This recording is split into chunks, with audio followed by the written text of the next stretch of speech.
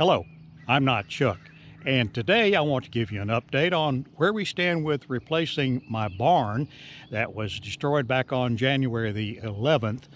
I'll turn the camera around so you can see what progress we've made so far. And here's where we are. When it's finished, the barn will be 24 feet wide, 32 feet deep, with a 12 by 24 addition on the back. You'll be able to see that as we go through the tour today. In addition to that, once that's done, I'll be adding two lean-to additions on the sides, one on the left, one on the right. The one on the right will be primarily for storage of my farm implements, and the one on the left will be where I'll park my travel trailer. Looks like the concrete crew is coming in. Here's my main man who's going to be pouring the concrete today. He has one of his helpers with him. Concrete is scheduled for 7:30 this morning, and I'm looking forward to it. It's taken a long time to get this far in the process. I started, I don't know, about 3 months ago, digging the footings for the concrete blocks. It took a while to get somebody to lay the blocks, but now that's done. And then it took an even longer amount of time to find somebody to actually pour the concrete. The first guy that came in gave me a bid, and then I think he realized his bid was too low, and rather than tell me that, he just kind of blew me off and never came back and stopped returning my calls. This is the addition that I told you about on the back of the barn. It's going to have a 4-inch concrete slab poured up to the top of the form boards that you see. The exact purpose of that addition, or this addition, is kind of up in the air. I may eventually close it in and make a storage room out of it, but I have some other ideas that also I might use. Turning back around, we're looking back out the front of the barn. As you can see, there's really not much to it. 24 feet wide, 32 feet deep, and also a 4-inch slab. Up at the front, this particular form board will be where the entrance and exit to the barn is going to be. It's 12 feet wide, and we'll eventually have some double doors to open and close to be able to get the equipment in and out of the barn. So I'm going to get out of the way, let these guys get to work, get ready for the first concrete truck. It'll take 2 trucks, we think.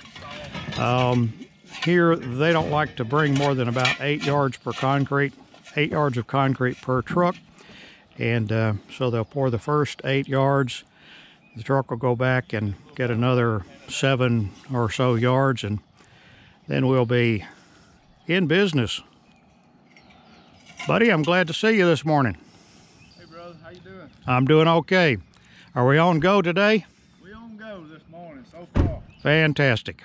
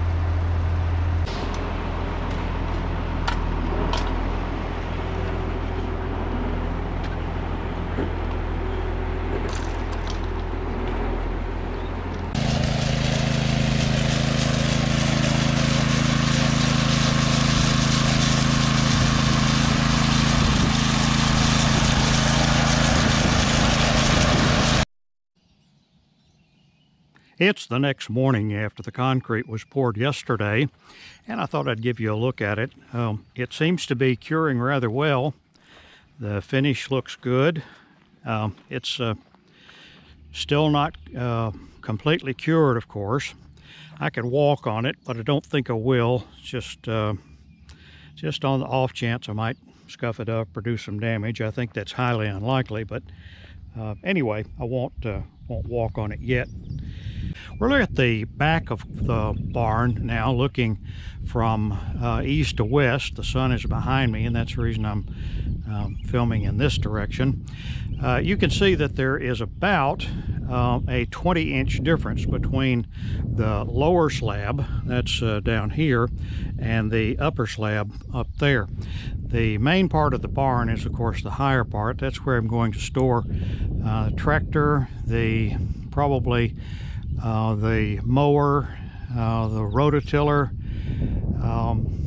generator, maybe some other things on the inside of that section. And then back here, as I sort of hinted yesterday, I haven't completely decided what the function of this piece is going to be. As you can see, the blocks are all filled. So this area right here is where the blocks are filled, and that's where the base plates for the walls will go. The outer walls are going to be built out of 2x6s, and so that'll fit nicely on top of those blocks. That way it'll be a smooth transition between the siding on the outside of the barn and the blocks. Be a slight step down from the siding to the blocks, the thickness of the siding. Here, of course, is another piece of form, and that'll be taken off. As you can see, there's a slight bevel there where the entrance doors to the barn will be.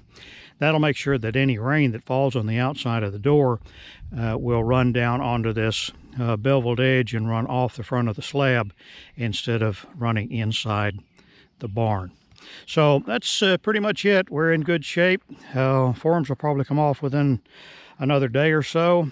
They could come off today, but there's no rush about it. It's going to take me a while to get ready to build the exterior walls. My lumber is still drying.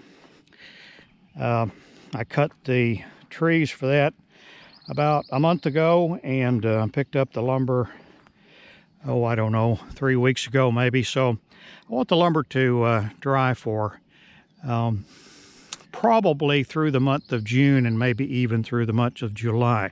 I think it'll be perfectly dry enough to use for barn construction at that time. So that's it. Thanks for watching. I hope you'll continue to watch this series. I'm going to document the major steps of the barn construction as we go. I hope you'll come back. I hope you'll subscribe, comment, tell me what you think, what you like, what you don't like, how you would do it.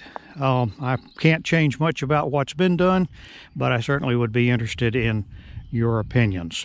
So that's it. Let's see, is there anything else? Oh yeah, don't forget, I'm not Chuck.